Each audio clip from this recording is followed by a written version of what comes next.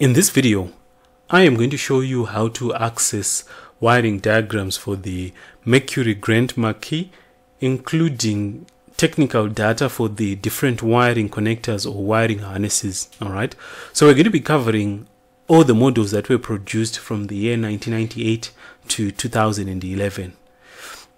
Now, these diagrams are absolutely free, but before I show you where to download them, I think it is important that I show you just how comprehensive the information is. Okay, so when you've opened the document, it's going to come out like this.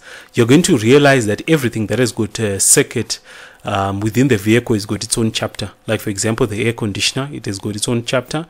Then comes the anti-lock brakes, anti-theft, body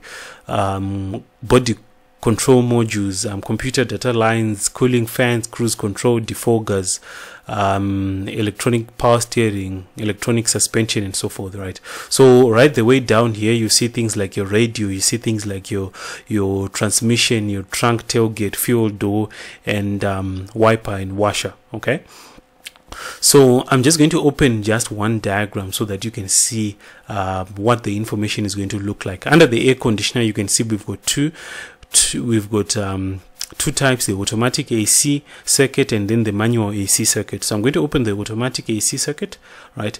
And as you can see, everything is coming out in color, right? So what that means is that the exact colors that you're looking at are going to be the colors that you're going to see in your vehicle. All right, so you can zoom into any scale. You don't have to worry about the document pixelating because it is in high definition. Okay, it is in high definition.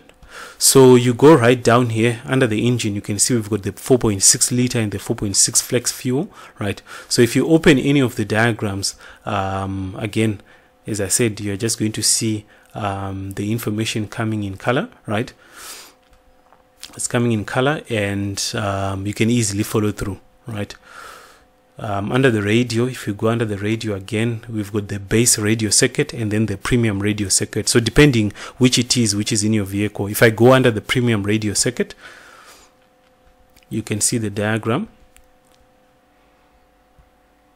and just how everything is presented in an easy to follow format. So here you can see just how the audio unit is connected to things like your speaker, your subwoofer amplifier, how it then connects to things like your central junction box and so forth, right?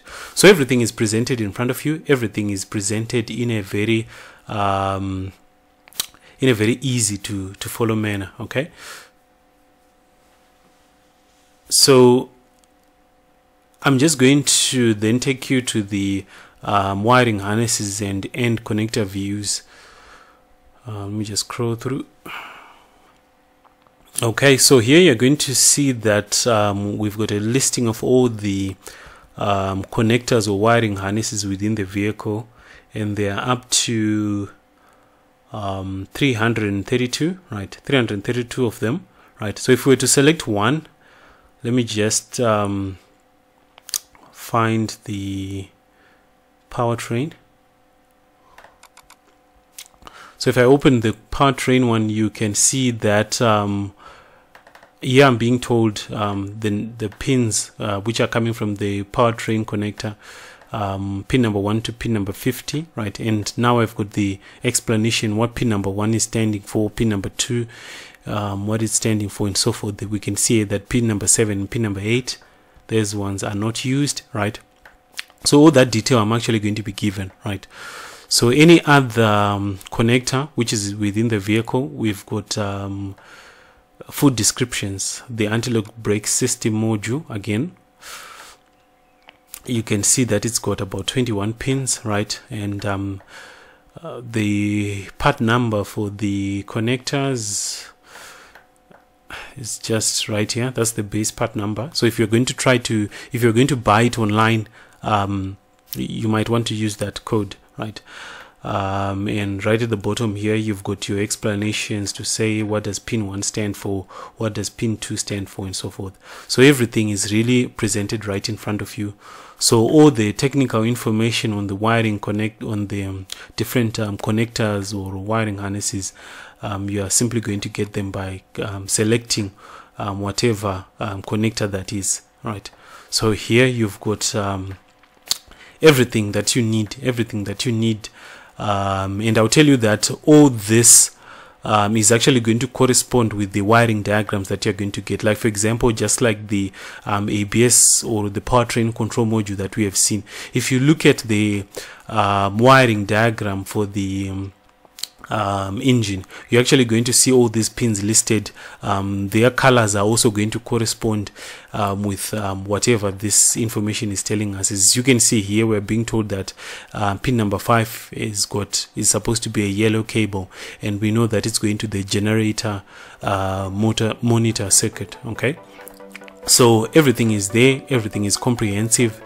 So in order for you to download this document, in order for you to download this valuable information, all you just have to do is to go to the link which is in the description and follow the instructions that you're going to see. Like I said, these are absolutely free, so you don't have to worry about going somewhere to go and fetch your credit card. This is absolutely free.